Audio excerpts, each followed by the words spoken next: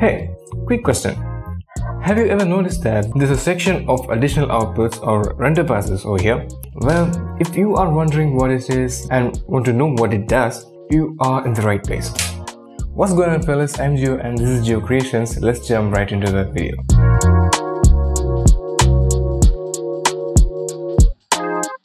Depending on the software you use, there are different types of render outputs. Here we are going to cover those stuff from Lumion. This is the list of available additional output in Lumion. Sky Alpha Map, Specular Reflection Map, Lighting Map, Material ID, Depth Map and Normal Map.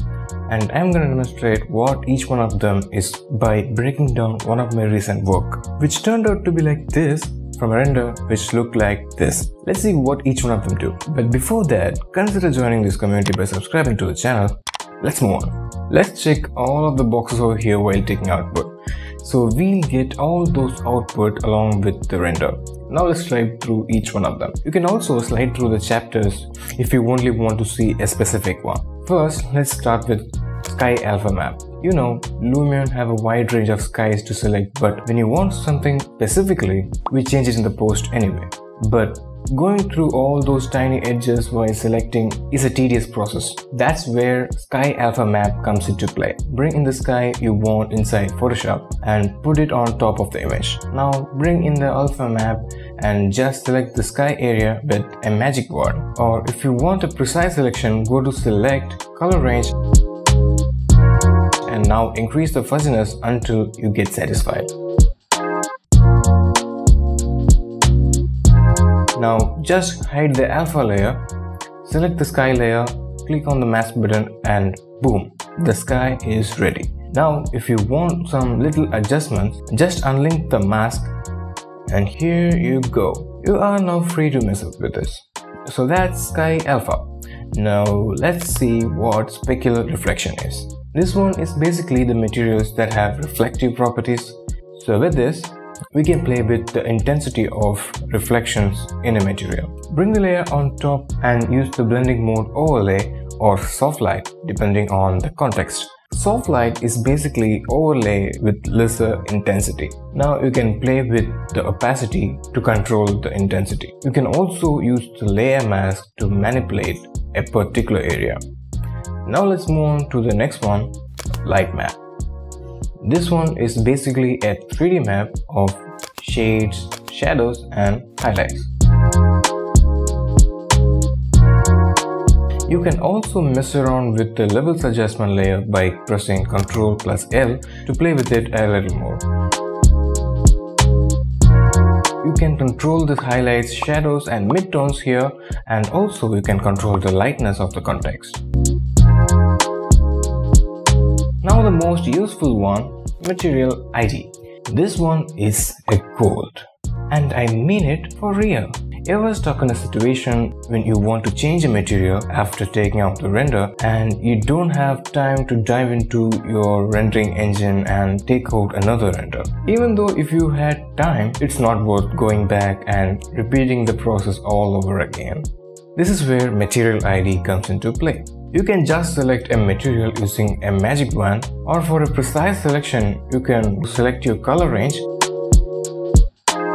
select the material and increase the fuzziness until you selected the whole material precisely. Now turn off the Material ID layer. Now it's your wish, like you can do whatever you need to do with just that material. You can see here that I played with the lighting and color of a bunch of material. To do that, you just need to click on the adjustment layer of your need while the material is being selected. So that it comes with the layer mask, you don't need to worry about the rest of the areas getting affected. You can change the lighting, hue, saturation, etc. of a particular material alone. Kinda like doing surgery, right? Don't know if it makes sense. Anyway, you can also change the material on the whole. Bring in the material, select the material using the Material ID, mask it and unlink the layer mask so that it stays in. And with the levels adjustment layer, you can control the lighting of the material according to its surrounding so that it looks so real. Also, you may need to mimic shadows if there's any. You can also use the brush tool over a new layer and clip it down by pressing Ctrl+Alt+G so that it stays inside the boundary.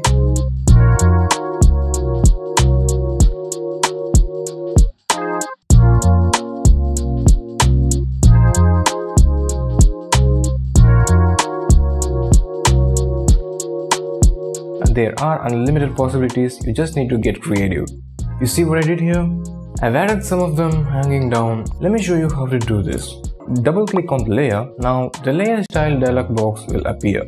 Now in the blending options, we need to remove the part of the material from the highlight so that it looks organic, and it's too easy to do that. Press Alt to split the slider into half for a smoother transition.